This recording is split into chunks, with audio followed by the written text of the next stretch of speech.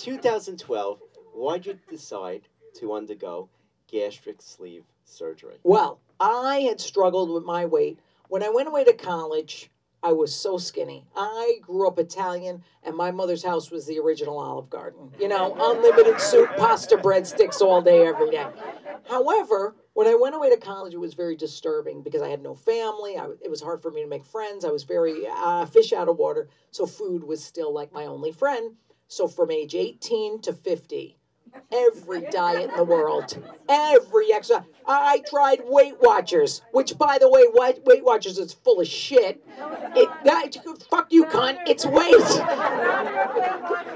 Are you the founder of Weight Watchers? Fuck Weight Watchers. No, let me tell you, it works with some people, but I lost 85 pounds 3 times on Weight Watchers. It stands for Weight Watcher Gain It All Back. So then, Nutrisystem, I tried this box food. Horrible. Oh, Marie Osmond is a lying freaking Mormon whore, I tell you that much.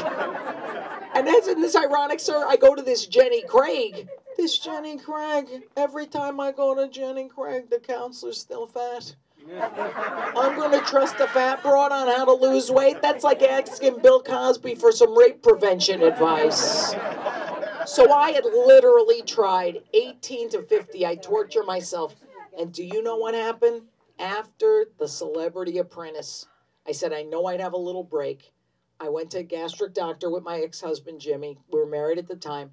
And the doctor said to us, and I'll never forget it, he goes, how many people at 70 weigh what you guys weigh? How many people do you know older than that who still have that kind of weight on them? I said, oh, Madon, I can't not die at 70. That'd be horrible. I want to be 90. Who else is going to call you names in the comedy business?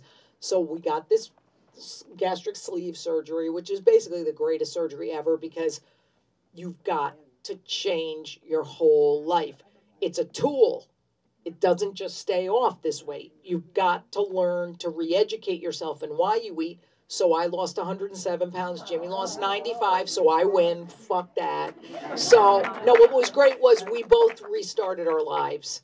And ever since that surgery, I've been working on up here and in here of why I eat. And that's a lot of what the play's about. It's like, we don't eat because we like food. We eat because we're stuffing emotions. The same way people drink or, you know, you doing the Coke. It's just that way. You know, this is what happens. Would you like some? No, I'm okay. No, but it really is amazing. That surgery, I've learned, you know, from watching other friends and family and celebrities having the surgery, then gain it back. I go, oh my God, I really got to work on the internal stuff. Why hasn't it done anything for your good friend, Chris Christie? Yeah, well, he got the lap band. The lap band is very tough. That's different. That is a thing where they basically, if you say you're going on vacation, you get a lap band, it's this little thing that they put around your stomach so you can't eat much. But if you're going on vacation or you're going to a fancy place, you could go to your doctor and they let the air out of it. So then you can eat like you got 9 rectums still. So this Chris Christie apparently forgot to blow his back up. My surgery, man, you can stretch that thing out, but it's going to take years. And, you know, I work on not stretching it out. But it is crazy. I think that's a lot of the problem.